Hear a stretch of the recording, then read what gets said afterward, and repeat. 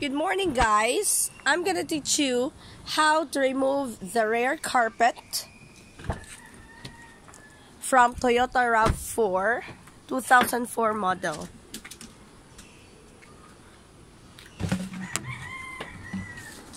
And fold the rear seat portion.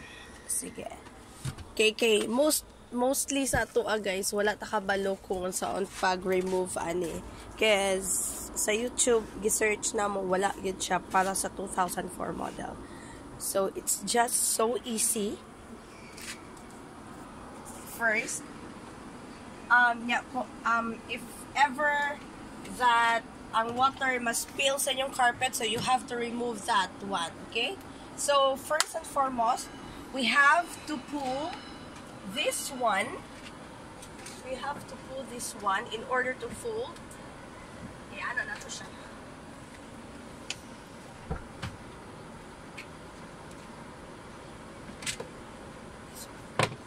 It's just so easy as that. Next is the other one.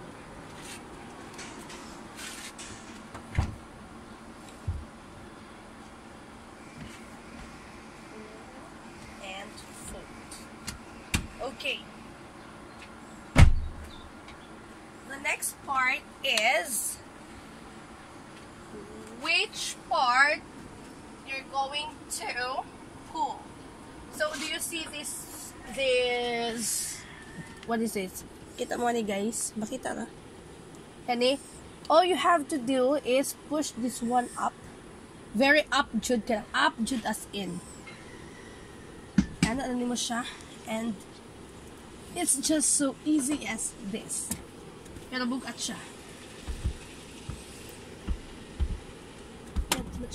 Ana! Here we go.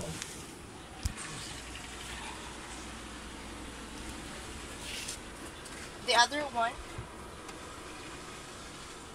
As in, kanigid siya ha. Kanigid, kanig pinakadiri jud. Ato ginin nyo nga part. O ni siya ha.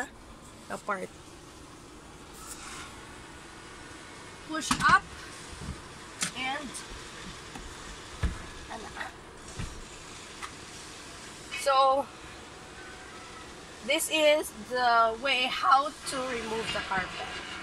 Fold ni ang rear seat and i-remove na to ang carpet. Palayo.